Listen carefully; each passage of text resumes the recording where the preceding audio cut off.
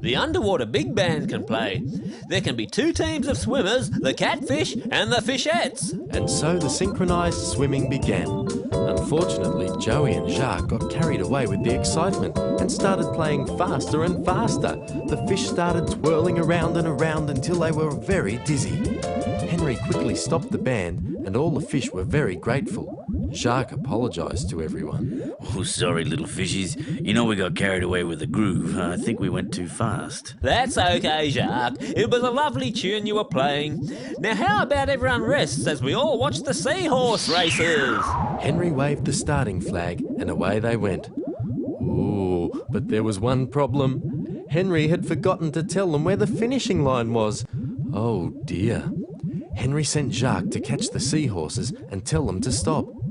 Things had not exactly gone to plan. Henry gathered everyone together and announced that they were all winners and had been great sports. Thank you all for coming along. We've had a lot of fun. For those who have competed today, everyone will receive a shiny shell on a ribbon, said Henry. And for all those who have come to watch and cheer, there is some lovely cold iceberg cream and barnacle biscuits. What a treat! Henry was a generous octopus. Everyone said that they should do it again next year. After such a big day, Henry was ready to sleep. Playing sports is tiring, but it's a lot of fun.